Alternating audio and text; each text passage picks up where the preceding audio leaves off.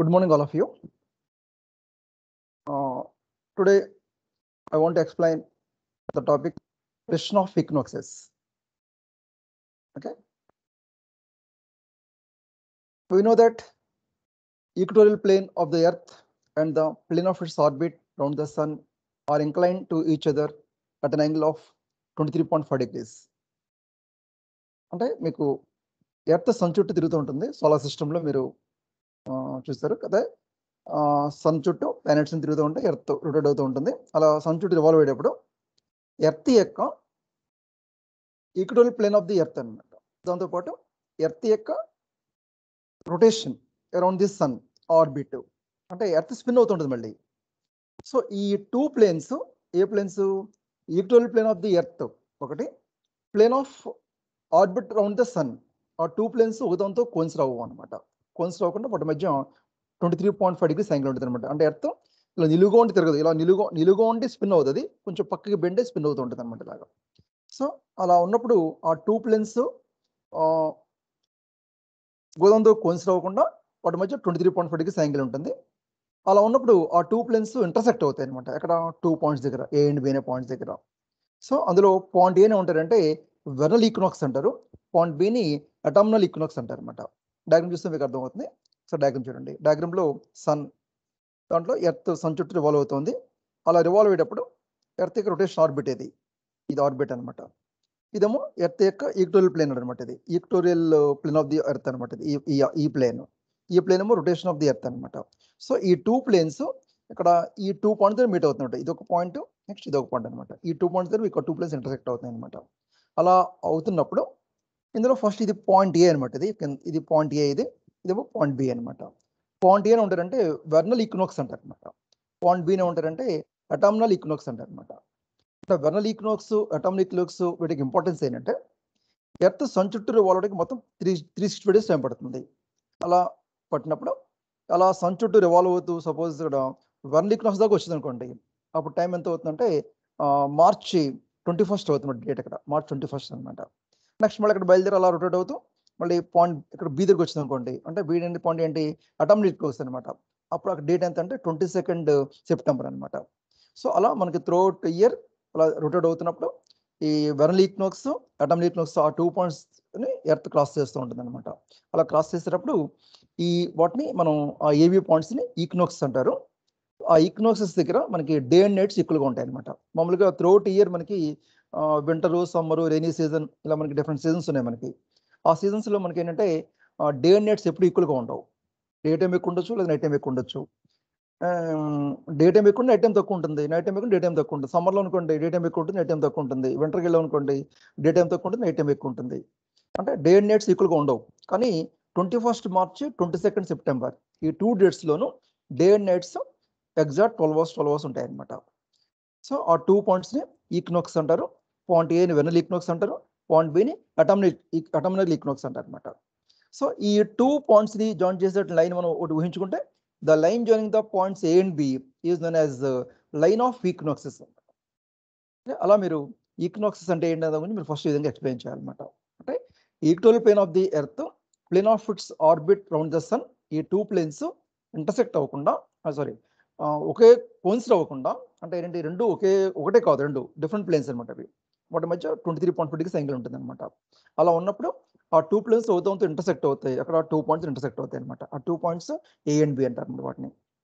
అందులో పాయింట్ ఏని vernal equinox అంటారు, పాయింట్ బిని అటామినల్ ఈక్వినాక్స్ అంటారు అనమాట.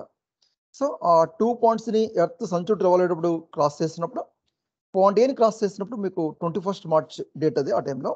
అలాగే పాయింట్ బిని క్రాస్ చేసినప్పుడు 22nd September డేట్ అనమాట. అంటే ఎర్త్ చుట్టూ తిరిగేటప్పుడు, సన్ చుట్టూ తిరిగేటప్పుడు మనకి ఇయర్ డేట్స్ మారుతుంటాయి కదా. January 1st నుంచి December 31st వరకు మనకి ఇయర్, మనకి క్యాలెండర్ ఇయర్ ప్రకారం చూసుకుంటే. సో ఆ విధంగా ఉన్నప్పుడు మీకు ఈ అలా రొటేట్ అవుతున్నప్పుడు సన్ చుట్టూ ఈ equatorial plane of the earth, orbit of the earth రెండు ఒకదాంతో కోయిన్సైడ్ అవుతాయి అనమాట, ఇంటర్సెక్ట్ అవుతాయి అనమాట. ఆ 2 పాయింట్స్ మనకి ఈక్వినాక్స్ అవుతాయి అనమాట. ఆ ఈక్వినాక్స్ జాయిన్ చేసే లైన్ని మనం లైన్ ఆఫ్ ఈక్వినాక్స్ అంటారు అనమాట. ఇప్పుడు మనకి ఈ లైన్ ఆఫ్ ఈక్వినాక్స్ అనేది పక్కకి ప్రెసెస్ అవుతుంది అనమాట. ఎందుకు ప్రెసెస్ అవుతుందంటే, ఈ విధంగా ఎర్త్ సన్ చుట్టూ రివాల్వ్ అయ్యేటప్పుడు ఏమవుతుందంటే ఈ ఎర్త్ మీద సన్ యొక్క గ్రావిటేషన్ ఫోర్స్ పనిచేస్తూ ఉంటుంది ఆల్వేస్. అలాగే ఎర్త్ చుట్టూ మూన్ రివాల్వ్ అవుతూ ఉంటుంది. మూన్ అంటే మూన్ అనేది మనకి ఎర్త్ యొక్క సాటిలైట్. కాబట్టి ఈ సన్, ఎర్త్, మూన్ ఈ 2 కూడా మీకు ఏమవుతాయంటే ఈ ఎర్త్ మీద గ్రావిటేషన్ అప్లై చేస్తూ ఉంటాయి అనమాట. సో సన్ వల్ల, మూన్ వల్ల పనిచేసేటువంటి ఆ గ్రావిటేషన్ ఫోర్సెస్ ఎలా ఉంటాయంటే అవన్నీ ఈక్వల్‌గా ఉంటాయి అనమాట. ఎందుకని ఈక్వల్‌గా ఉంటాయి అంటే వాటి యొక్క మాసెస్ తేడాగా ఉన్నాయి. At the same time earth అనేది మీకు పర్ఫెక్ట్ స్ఫియర్ కాదు. ఎర్త్ అనేది ఎలా ఉంటుందంటే it bulges at the equator and flattening at the poles. అంటే the earth is not a perfect spear but bulges out at the equator and flattening at the poles. Poles దగ్గర బలపరుపుగా ఉంటుంది, ఫ్లాట్‌గా ఉంటుంది అనమాట. ఈక్వేటర్ దగ్గర కొంచెం ఇలా ఉబ్బెత్తుగా వస్తుంది అనమాట. అలా వచ్చినప్పుడు మీకు దానివల్ల ఏమవుతుందంటే ఈ సన్ వల్ల, మూన్ వల్ల పనిచేసేటువంటి ఈ గ్రావిటేషన్ అట్రాక్షన్ ఎలా ఉంటుందంటే అది ఈక్వల్‌గా ఉండకుండా ఏమవుతుంది దానివల్ల ఏమవుతుందంటే ఆ ఎర్త్ మీద కొంత టార్క్ అప్లై అవుతుంది అనమాట. అలా టార్క్ అప్లై అవ్వడం మూలంగా మీకు ఏమవుతుందంటే ఈ ఎర్త్ యొక్క రొటేషన్‌లో కొంచెం అక్కడ ప్రెసిషన్ అనేది వస్తుందన్నమాట. అంటే అలా రొటేట్ అవుతుంది మీకు అవుతుంటే పక్కకి కొంచెం ప్రెసెస్ అవుతుందన్నమాట. అలా ప్రెసెస్ అవుతున్నప్పుడు the torque makes the axe of earth to presses.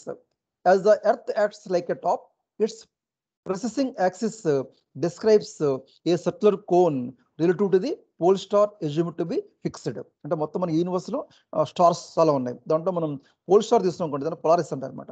ఆ పోల్ స్టార్ మనం ఫిక్స్డ్గా ఊహించుకుని ఆ పోల్ స్టార్తో కంపేర్ చేసినప్పుడు ఈ ఎర్త్ యొక్క యాక్సిస్, రొటేషన్ యాక్సిస్ ఏమవుతుంది పక్కకి ప్రెసెస్ అవుతుంది.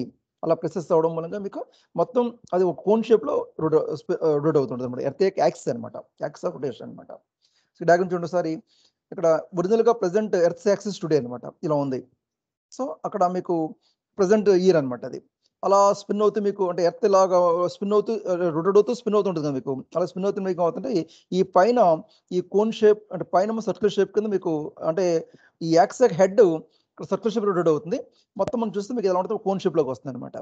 సపోజ్ మీకు ఇలా వచ్చినప్పుడు ఇక్కడ ఏమంటంటే ఎర్త్ యొక్క యాక్సిస్ ఇన్ ఏడి 15,000 ఇయర్స్ అనమాట. 15,000 ఇయర్‌లో మీకు అంటే ఎర్త్ యొక్క యాక్సిస్ ఈ డైరెక్షన్‌లోకి వస్తుందన్నమాట. అలా మీకు ఏంటంటే ఈ ఎర్త్ యొక్క యాక్సిస్ పక్కకి ప్రెసెస్ అవ్వడం జరుగుతుంది. This precessional motion of the Earth's axis causes change in the direction of the line of equinoxes, which is called precession of equinoxes అంటారన్నమాట. అది precession of equinoxes అంటారన్నమాట. So earth మీద పనిచేసేటువంటి gravitation forces due to sun and earth, sun and moon, దానివల్ల మనకి ఏమవుతుందంటే ఈ ఈ earth మీద torque పనిచేస్తూ ఉంటుంది అనమాట. ఆ టార్క్ వల్ల ఎర్త్ యొక్క యాక్సిస్ పక్కకి ప్రెసెస్ అవుతుంది. అలా ప్రెసెస్ అయినప్పుడు అది ఒక కోన్ షేప్లో ఒక కంప్లీట్ సర్కిల్ కంప్లీట్ చేయాలి అంటే అలా కంప్లీట్ చేయడానికి ఎంత టైం పడుతుంది సుమారుగా అంటే 36,000 ఇయర్స్ పడుతుంది అనమాట ఏకంగానే. అంటే ప్రెజెంట్ పొజిషన్ ఇది ఎర్త్ యొక్క యాక్సిస్ రొటేషన్ ఈ విధంగా ఉందన్నమాట. అది ప్రెసెస్ అవుతూ ఇలా కంప్లీట్ సర్కిల్ కంప్లీట్ చేయాలంటే పైన అది 15,000 ఇయర్స్ వచ్చేసరికి ఈ పొజిషన్కి వస్తుంది అనమాట. ఈ డైరెక్షన్లోకి వస్తుంది అనమాట axis. Okay, this ప్రెషనల్ motion of the earth axis causes A change in the direction of the line of ఈక్నాక్సెస్ which is called ప్రెషన్ of ఈక్నాక్సెస్ అనమాట. అలా మీరు ఈక్నాక్సెస్ అంటే ఏంటి, ఈ ప్రెషన్ ఆఫ్ ఈక్నాక్స్ అంటే ఏంటి, ఈ రెండు మీరు ఈ విధంగా ఎక్స్ప్లెయిన్ చేయాలి. ఇది ఒక 5 మార్క్స్ వస్తుంది అనమాట. సో నెక్స్ట్ దీంట్లో మనకి కొన్ని ప్రాబ్లమ్స్ ఉన్నాయి. ఆ ప్రాబ్లమ్స్ ఏంటంటే రొటేషనల్ కైనమాటిక్ రిలేషన్స్ దాని మీద, అలాగే సిమెట్ టాప్ మీద డిపెండ్ మనం కొన్ని ప్రాబ్లమ్స్ చేద్దాం. దాంట్లో మీకు ఫస్ట్ ప్రాబ్లం ఏంటంటే ఏ flywheel of mass 500 kilograms and diameter 1 meter changes its angular frequency from 0 to 18 revolutions per minute during 5 seconds. Find the torque acting on the flywheel. మీరు ఫ్లైవీల్ ఆల్రెడీ చూసారు, మీరు ల్యాబ్లో మనం ఎక్స్పెరిమెంట్ చేస్తాం. మనం ఫ్లైవీల్ ఎక్స్పెరిమెంట్. ఫ్లైవీల్ అంటే ఏంటి, ఒక హెవీ వీల్ని మనం ఒక వాల్ బ్రాకెట్స్ మధ్యలో ఫిక్స్ చేస్తాం. మనం దాన్ని రొటేట్ చేసినప్పుడు దాని యొక్క మూమెంట్ ఆఫ్ ఇనర్షియా మనం క్యాలిక్యులేట్ చేస్తాం మనం ఫ్లైవీల్ సంబంధించి. సో మనం ఆ విధంగా ఎక్స్పెరిమెంట్ చేస్తున్నప్పుడు ఇక్కడ తీసినటువంటి ఫ్లైవీల్ యొక్క మాస్ ఏంటంటే 500 kilograms. ఇక్కడ తీసిన ఫ్లైవీల్ యొక్క మాస్ 500 kilograms అనమాట. దాని డయామీటర్ ఎంత అంటే 1 meter అనమాట. ఇప్పుడు ఇచ్చింది ప్రాబ్లంలో మనకి ఇచ్చింది అనమాట. ల్యాబ్లో మీరు చేసిన దాంట్లో ఫ్లైవీల్ ఎంత వెయిట్ ఉంటుంది దానికి, ఒక 5 kgs 10 kgs ఉంటుంది మ్యాక్సిమం వెయిట్ దానికి. దాని డయామీటర్ ఎంత జస్ట్ ఓన్లీ ఒక 10 centimeters అంత డయామీటర్ ఉంటుంది దానికి అంతే. కానీ ఇక్కడ చూసినట్టు ఫ్లైవీల్ యొక్క మాస్ ఎంత అంటే 500 kilograms, దాని డయామీటర్ 1 meter. దానికి యాంగులర్ ఫ్రీక్వెన్సీ మారుతుంది అనమాట. అంటే ఫస్ట్ ఫాస్ట్ రొటేట్ అవుతుంది, తర్వాత స్లో అవుతుంది కదా. అలా రొటేట్ అవ్వడం ఫస్ట్ స్లో స్టార్ట్ అయ్యి మ్యాక్సిమం వెలాసిటీ రొటేట్ అవుతుంది. ఫస్ట్ 0 స్పీడ్తో స్టార్ట్ అయింది, 18 revolutions per minute మూవ్ అయింది అనమాట. ఎంత టైంలో 5 seconds టైంలో అనమాట. అలా అయినప్పుడు మనం ఏం చేయాలంటే ఇనీషియల్ యాంగుల్ వెలాసిటీ ఎంత, ఫైనల్ యాంగుల్ వెలాసిటీ ఎంత, చేంజ్ ఇన్ యాంగుల్ వెలాసిటీ ఎంత, rate of change of యాంగుల్ velocity ఎంత, దాన్ని బట్టి మనకి యాక్సిలేషన్ వస్తుంది, అంటే యాంగులర్ యాక్సిలేషన్ వస్తుంది. ఆ యాంగులర్ యాక్సిలేషను తర్వాత మూమెంట్ ఆఫ్ ఇనర్షియా, దాన్ని బట్టి మనం టార్క్ క్యాలిక్యులేట్ చేస్తాం అనమాట. సో మనకి ఇచ్చిన డేటా ప్రకారం mass of the flywheel capital M is equal to 400 kilograms, diameter is equal to 1 meter, therefore radius of the flywheel R is equal to 0.5 meters, time t is equal to 5 seconds. Initial angular velocity is equal to 0, final angular velocity is equal to 18 revolutions per minute. దాన్ని మనం ఏం చేయాలంటే revolutions per second లోకి మార్చుకోవాలి, తర్వాత దాన్ని radians per second లోకి మార్చుకోవాలి. సో రెవల్యూషన్స్ పర్ మినిట్ ని సెకండ్స్ లో మార్చడం చేయాలి బై 60 వేయాలి, 18/60. రేడియన్స్ లో మార్చడం ఇంటూ 2 అంటే ఒక రొటేషన్ కి 2 పై రేడియన్స్ వస్తుంది మనకి. సో 18 రొటేషన్స్ కి ఇంటూ 2 పై వేయాలన్నమాట. So 18 into 2π/60. మరి టైం ఎంత కదా 5 seconds, మన సెకండ్ కి కావాలి కదా మనకి. So final angular velocity is equal to 18 into 2π/5 into 60, that is equal to 7.25 radian per second. అలా మనకి ఇనిషియల్ యాంగులర్ వెలాసిటీ వచ్చింది, ఫైనల్ యాంగులర్ వెలాసిటీ వచ్చింది. తర్వాత change in angular velocity is equal to 7.25 - 0 is equal to 7.25 radian per second. Therefore angular acceleration alpha is equal to change in angular velocity by time, that is rate of change of angular velocity కదా. దాని ప్రకారం మనకి అవుతుంది 7.25/5. దాన్ని simply చేస్తే మీకు 1.44 π, అంటే ఇక్కడ పై వాల్యూ కూడా వేసేచ్చు మీరు 3.14 అని చెప్పి తర్వాత క్యాలిక్యులేట్ చేద్దాం దాని గురించి. So 1.44 π radian per second square. Now the torque acting in the flywheel is equal to τ is equal to I alpha. This is the equation of motion of rotating rigid body. Formula తెలుసు మీకు τ is equal to I alpha అన్నమాట. I అంటే ఏంటి ఇక్కడ moment of inertia అన్నమాట. ఈ moment of inertia formula ఏంటి, mr square, అంటే mass of the body into radius of the square of the radius of the body. So I is equal to mr square. అంటే ఈ moment of inertia formula ఇది ఇప్పుడు fixed కాదు, ఇది అంటే axe of rotation బట్టి మీకు మూమెంట్ ఆఫ్ ఇనర్షియా మారిపోతూ ఉంటుంది అనమాట. ప్రెసెంట్ మనకి I is equal to mr square ఫార్ములాగా మనకి వస్తుంది ఇక్కడ. So τ is equal to I alpha, that is equal to mr square alpha. So therefore τ is equal to 500 into 0.5 square into 1.44 π. మనం దీన్ని simply చేస్తే 47 న్యూటన్ మీటర్ అవుతుంది అనమాట. ఆ విధంగా మనం ఈ ఫ్లైవీల్ సంబంధించిన ప్రాబ్లమ్ని ఈ యాంగులర్ యాక్సిలరేషన్ క్యాలిక్యులేట్ చేసి దాన్ని బట్టి టార్క్ క్యాలిక్యులేట్ చేస్తాం మనం. ఇది ఒక ఇంపార్టెంట్ ప్రాబ్లం అనమాట. నెక్స్ట్ సెకండ్ ప్రాబ్లం చూడండి. ఏ car develops 75 kilowatt power when rotating at a speed of 1000 rpm. What is the torque acting in the car? Car move అవుతున్నప్పుడు కార్ యొక్క వీల్స్ రొటేట్ అవుతూ ఉంటాయి. ఈ కార్ యొక్క ఇంజిన్ 75 kilowatt పవర్ని develop చేస్తుంది అనమాట, 75 kilowatt పవర్ని. అలాగే కార్ వీల్ యొక్క రొటేషన్ ఎలా ఉందంటే 1000 rpm అనమాట, అంటే 1 minute లో 1000 times రొటేట్ అవుతుంది అనమాట కార్ యొక్క వీల్ అనమాట. అలా రొటేట్ అయినప్పుడు దాని ఎంత టార్క్ అప్లై అవుతుందో మనం క్యాలిక్యులేట్ చేయాలన్నమాట. So the power developed P is equal to 75 kilowatts, that is equal to 75,000 watts. Speed ఎంత 1000 rpm, దాన్ని మన సెకండ్స్ దాన్ని rotations per minute per rotation per second మార్చుకోవాలి. సో 1000/60 రొటేషన్స్ పర్ సెకండ్ అనమాట. అలాగే మనం నెక్స్ట్ ఏం చేయాలి, మనం 1000/60 అంటే మళ్ళీ 2π వేయాలి కదా, వేస్తే మనకి యాంగులర్ వెలాసిటీ వస్తుంది అనమాట.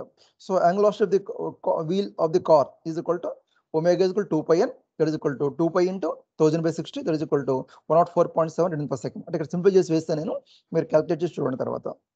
Okay, therefore torque τ is equal to, ఇక్కడ మనకి యాంగులర్ వెలాసిటీ ఒమేగా ఉంది, పవర్ డెవలప్డ్ P ఉంది, దాని మనం టార్క్ క్యాలిక్యులేట్ చేయాలి. మీకు ఆల్రెడీ ఇంతకుముందు మనం equation of motion of rotating body చేసినప్పుడు దాంట్లో మనకి వచ్చింది P is equal to τ omega అని వచ్చింది మనకి. P is equal to τ omega అనమాట. P అంటే ఇక్కడ instantaneous power, that is equal to τ omega అని మనం క్యాలిక్యులేట్ చేస్తున్నాం మనం. దాని ప్రకారం మనకి τ ఈజ్ ఈక్వల్ టు P/ఒమేగా అవుతుంది. So τ is equal to P/ఒమేగా, that is equal to 75,000/104.7, that is equal to 716.3 Newton metre. ఈ విధంగా మనం ఏ కారు సంబంధించినటువంటి టార్క్ని క్యాలిక్యులేట్ చేయొచ్చు అనమాట. తర్వాత నెక్స్ట్ ఎగ్జాంపుల్ ఏంటంటే సిమెట్ టాప్ మీద మీకు ఒక ఎగ్జాంపుల్ ఇస్తున్నాను నేను. అదేంటంటే ఏ top spinning at 30 revolutions per second about an axis making an angle of 30 degrees with the vertical. ఒక టాప్ స్పిన్ అవుతుంది, అలా స్పిన్ అవుతున్నప్పుడు సెకండ్కి 30 revolutions చేస్తుంది అది. అలా స్పిన్ అవుతున్నప్పుడు ఏంటంటే దాని యొక్క యాక్స్ ఆఫ్ రొటేషన్ పక్కకి ప్రెసెస్ అవుతుంది అనమాట. అంటే మామూలుగా టాప్ ఫస్ట్ షెడ్ రొటేట్ అవుతూ ఉంటుంది. ఇప్పుడు ఏమైంది మీకు కొంత ఇది పక్కకి యాక్స్ ఆఫ్ రొటేషన్ స్పిన్ అవుతుంది కదా, అంటే యాక్స్ ఆఫ్ రొటేషన్ ప్రెసెస్ అవుతుంది, అంటే పక్కకి బెండ్ అవుతుంది అనమాట. ఎంత యాంగిల్ బెండ్ అయింది వెర్టికల్ తోటి 30 యాంగిల్ బెండ్ అయ్యి అది స్పిన్ అవుతుంది అనమాట. So its mass is 1 kilogram and it's rotation inertia is 5 into 10⁻⁻⁴ kilogram meter square. Kilogram metre square, ఇక్కడ కిలోగ్రామ్ పర్ మీటర్ స్క్వేర్ కాదు, kilogram metre square. The centre of mass is 4 centimeters from the pivot point. If the spin is clock wise as scene from the above, what is the magnitude and direction of the angular velocity of precession. అంటే మనం ఇప్పుడు ఏం చేయాలి, ఈ సిమెట్ top సంబంధించి pressure velocity calculate చేయాలన్నమాట. Pressure velocity calculate చేయాలి. ఆ ప్రెషర్ వెలాసిటీ క్యాలిక్యులేట్ అయినప్పుడు ఆ ప్రెషర్ వెలాసిటీ డైరెక్షన్ చెప్పాలి మనం. Magnitude direction of the angular velocity of precision అనమాట, అది మనం క్యాలిక్యులేట్ చేస్తుంది. ఇందులో ఒక ఇంపార్టెంట్ పాయింట్ మీకు ఏంటంటే, ముందు డేటా చూడండి. ఈ డేటాలో mass of the top M is 1 kilogram, moment of inertia I is equal to 5 × 10⁻⁴ kilogram meter square, not kilogram per metre square కాదు, కిలోగ్రామ్ మీటర్ స్క్వేర్ అది. Okay, next angle of omega 2πn, that is equal 2π into 30, that is equal to 60π radians per second. ఎందుకంటే మీకు 30 revolutions వస్తుంది కదా ఇది. So 2.30 వేస్తే మనకి అది యాంగిల్ ఆఫ్ ఒమేగా వచ్చేస్తుంది మనకి. Next radius of the top is equal to 4 centimetres ఇచ్చాడు మనకి. దాన్ని ఏం చేయాలంటే మనం మీటర్స్కి మార్చుకోవాలి. సో 0.04 మీటర్స్ అనమాట. తర్వాత ప్రెషర్ వెలాసిటీ ఫార్ములా ఏంటి? Omega P is equal to MGR by I omega అనమాట. ఫార్ములా ఇది MGR by I omega, wear M is the mass of the top, G is the acceleration gravity, are is the radius of the top, I is the moment of inertia and omega is angular velocity. మరి data ఎక్కడ వేయాలి మనం అంటే ఇక్కడ దీంట్లో important point ఏంటంటే మీకు the pressure velocity is independent of the angle of precision. ఇక్కడ ఈ పక్కకి ప్రెసెస్ అయినప్పుడు అది ఎంత యాంగిల్ ప్రెసెస్ అయిందో మనకు అవసరం లేదు అక్కడ. అంటే యాంగిల్ ప్రెషర్ వెలాసిటీ అనేది independent of angle of pressure అనమాట. సో మనకి ఇచ్చిన డేటాలో 30 degrees ఇచ్చినప్పటికీ యాంగిల్ మనకి ఇచ్చినప్పటికీ ఆ 30 degrees తీసుకోవాల్సిన అవసరం లేదు మనం. ఓకే, అంచేత ఇక్కడ మనం ఈ ఫార్ములాలో ఈ డేటా గురించి మనం ఎక్కడ మెన్షన్ చేయలేదు. ఎందుకంటే the pressure velocity is independent of the angle of precision. So omega P is equal to MGR by omega. So ఈ ఫార్ములా ప్రకారం మనకి ముందు ఒమేగా పి క్యాలిక్యులేట్ చేస్తే omega P is equal to 1 into the mass, ఇక్కడ mass 1 kilogram కదా. So 1 into 9.8 into 0.04 by 5 into 10⁻⁻⁴ into 60π, that is equal to 4.16 radian per second. So that is the pressure velocity అనమాట. ఈ విధంగా మీరు ఈ pressure velocity calculate చేయాలన్నమాట. Formula ఏంటి? Omega P is equal to MGR by I omega. I omega అంటే ఏంటంటే మళ్ళీ దీంట్లో క్యాపిటల్ అంటే యాంగులర్ మూమెంటం అనమాట. సో ఈ విధంగా మనం ఈ ప్రాబ్లం చేయాల్సి వస్తుంది. ఇలా మీరు సిమెట్ టాప్ మీద మన డేటా తీసుకుని మనం డేటా ప్రకారం మీరు క్యాలిక్యులేషన్ చేసుకోవాలి. ఇంకో పాయింట్ మీకు ఏంటి, మీరు ప్రాబ్లం చేసేటప్పుడు మనకి ఇచ్చిన డేటా అంతా కూడా ఒకే సిస్టంలో ఉండాలి. సిజీ సిస్టమ్ ఆర్ ఎంకే సిస్టమ్. జనరల్గా మనకి వాల్యూస్ని ఎంకే సిస్టంలోకి మార్చుకొని ప్రయత్నం చేయండి. సిజీ సిస్టమ్ చేయొద్దు. అంటే అక్కడ డేటా బట్టి చూసుకోండి. మ్యాక్సిమం మీరంతా కూడా ఎంకే సిస్టంలోనే మనం ఆర్ ఎస్సీ సిస్టంలో మనం ప్రాబ్లమ్స్ అనేవి చేయాల్సి వస్తుంది అనమాట. డేటా మీరు ఒకే సిస్టంలోకి మార్చుకుని ఇప్పుడు ఫార్ములా వేసుకుని దాంట్లో మీరు సబ్మిట్ చేయాల్సి వస్తుంది అనమాట.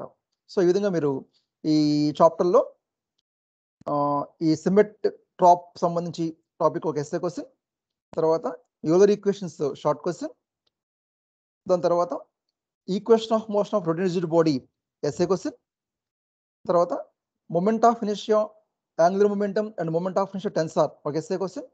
అలా మీకు దీంట్లో కొన్ని ఎస్ఏస్ వచ్చాయి, కొన్ని షార్ట్ క్వశ్చన్స్ వచ్చాయి. టోటల్గా మీకు 4 ఎస్ఏస్ వస్తాయి. ఆ 4 ఎస్ఏస్ ఏంటి? First, what is rigid body, derive the equation of motion of rotate rigid body, that is first SA question. Second SA question, explain angular momentum and moment of inertia tensor of a rotating rigid body. Third essay, what is symmetry top, derive the torque, angular acceleration, angular momentum and the pressure velocity of spinning top, that is essay question. ఈ 3 మనకి essay questions అనమాట. Remaining short questions ఏంటి? What is rigid body, write the rotational kinematic relations. Next, derive the Euler equations of a rotating rigid body.